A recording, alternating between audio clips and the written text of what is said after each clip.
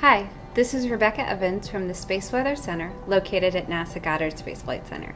In this video, we highlight the May 17th, 2012 space weather event that included a flare, a coronal mass ejection, a solar energetic particle event, and the first ground level enhancements since 2006. On May 5th, active region 1476 rotated into view. It was smaller than the incredible active region 1429, but its complicated structure gave it potential for generating lots of activity. It did not disappoint. It fired off 10 M-class flares and 1 O-type CME over a 7-day period. On May 17th, as it started to go behind the solar disk, it flared and released a fast CME. This storm triggered the acceleration of particles near the sun.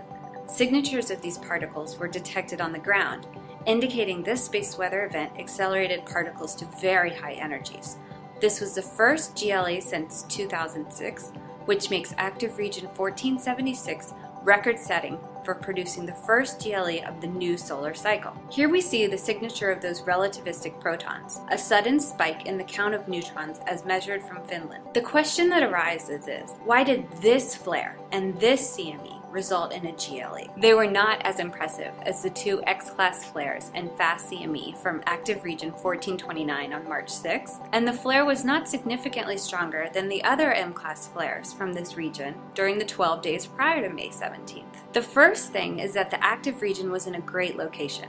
It was magnetically connected to the Earth, meaning that the accelerated particles had a direct path here. Second, the flare lasted for an unusually long time. The long duration of this moderately strong flare means that it had a lot of time to accelerate particles. The CME that went with this flare was also special. It first appeared around 2 UT while the flare was still ongoing. The CME's high speed means it formed a shock wave ahead of it, and shock waves are known to accelerate particles to high energies. So both the flare and the CME work together to generate the large number of relativistic protons which are required for a measurable GLE. Here is the projected path of the CME. The simulation shows an impact at Messenger and Stereo A spacecraft and a glancing blow at Earth. Finally, here we see the arrival of the CME at Stereo A and at Earth. This has been a special report from the NASA Goddard Space Weather Center.